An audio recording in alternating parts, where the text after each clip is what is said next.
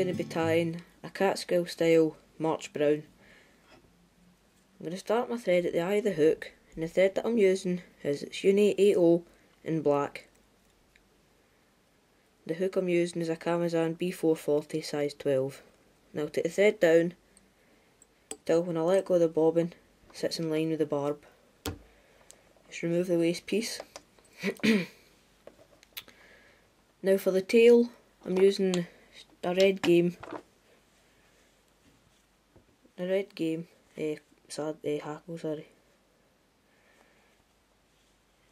Take one off from the top. Just pull the fibres 90 degrees from the stem,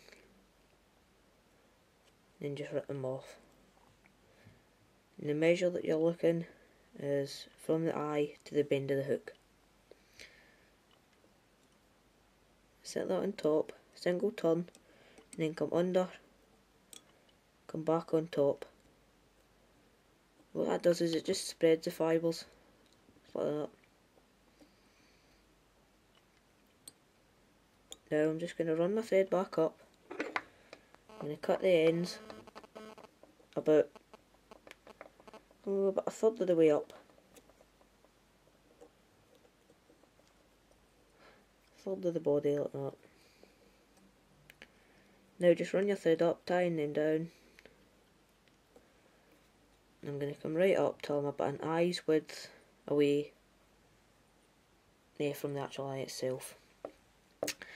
Now I've got a mallard feather here. You can use teal or wood duck, anything that looks remotely like this. This is going to be for the wing. Now all I'm going to do is just remove the fluff, the bottom, just pull that back.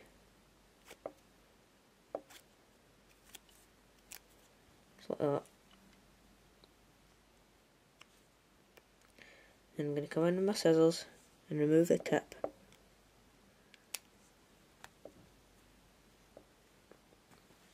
Like that. Okay.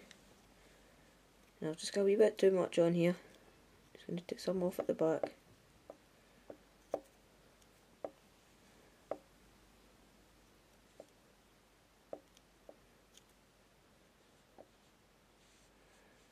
Alright, now that's what it looks like. What I'm going to tie it in, or how I'm going to tie it in, is you can see it's got a natural curve. I want that to be curving into the hook. I just want to take a loose turn or two on the shank. Now try to keep it on top. With these up-eyed hooks, it will want to go off to the side. Just keep it on top and then just hold both ends and just pull it right in. So you get to the length that you want. Have a wee look. A bit more. And then don't tighten up these two turns. Just start to wind back and gradually get tighter. If you tighten up the first two turns, that'll twist round the hook shank. And if you can see on top there, without me doing anything, you can see the split.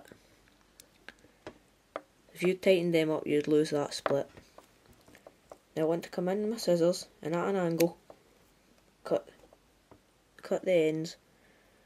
This will help to encourage a taper in the body.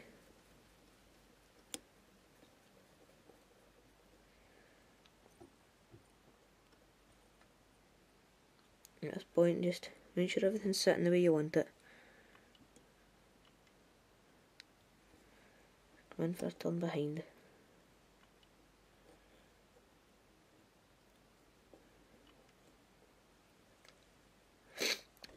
Now the body, I'm going to use just a stripped peacock quill. You can use a rubber to get the herald off. But all I've done, I'll show you here, and that is the whole peacock eye. And I've just dunked that in a nice tub of bleach for a couple of seconds. Just hold the end with a pair of pliers, forceps, whatever, and just keep moving the feather around, and eventually you'll see all the herald coming off. If you leave it in too long, you can damage it. There's actually a member on YouTube that showed me that, and I'd like to thank him for that. Now, when you take it off, you see these fine bit of skin at the end. That's what I'm going to use to tie, or to catch it in. A couple of turns onto that, It's very flexible, that's what it is. And just run your thread up.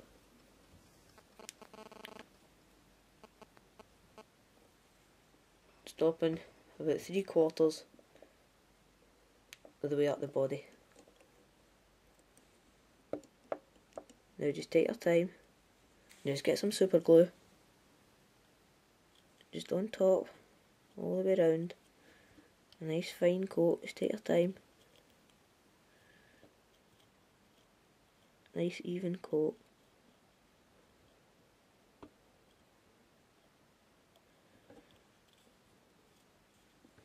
And there you go.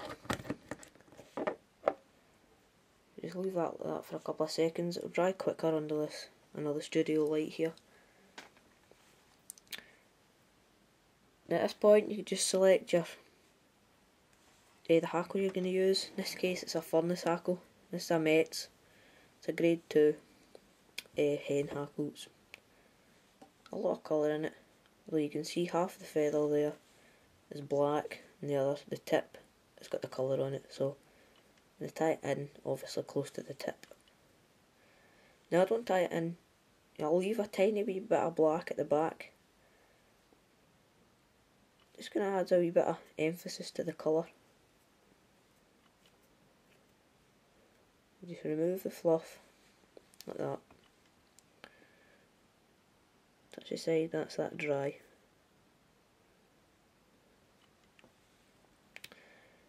Now see there's a natural curve in the hackle, in the top side here. That's the good side, that's the shiny side, or the side that you see. It's this side. You want to tie that against the hook. So the good side against the hook.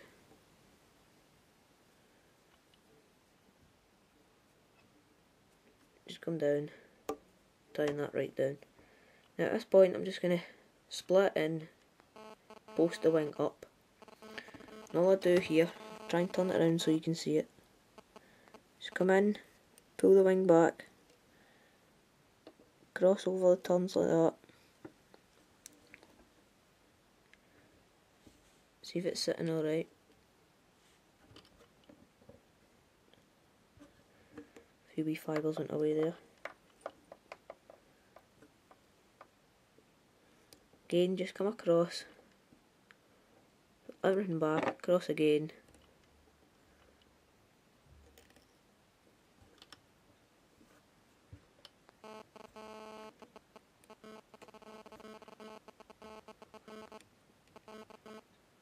Come across like that. And now you want the wing to be flaring straight out like that. Now I'm just going to post this up, come in with your thread, build up a good couple of turns in front, and let go, and that'll stick your wing up like that. Now just take your thread to the front, a couple more turns in there, bring your thread to the front, just start to wind on your hackle.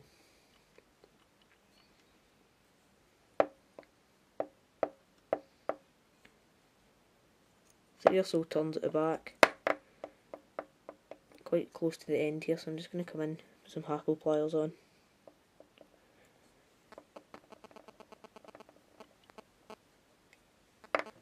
And then just finish off the rest of the feather at the eye. Come across it with your thread, always come across twice. Keep it nice and tight, release the feather, the tip. Now come in and stroke everything that's going forward, just stroke it backwards. Come into the front, build up a neat head.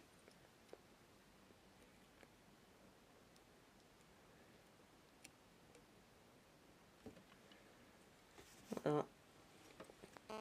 And put a wee bit of varnish onto a thread.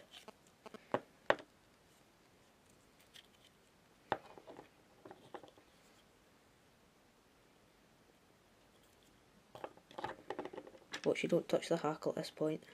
You just come in and look, finish. Four's plenty. Pull your thread nice and tight, come in with your scissors, trim that away. Now, because there is a lot of things going on at the head, I'm going to use just my dubbing needle.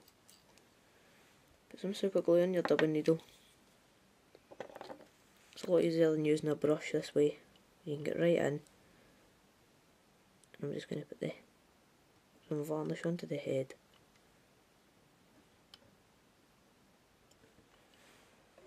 A bit more.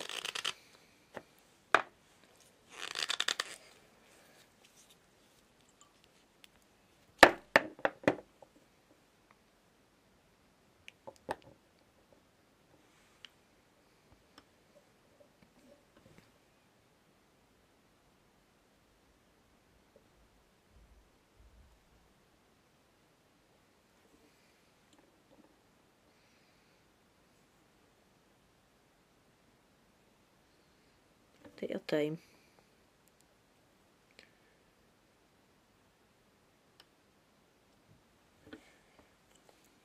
There you go.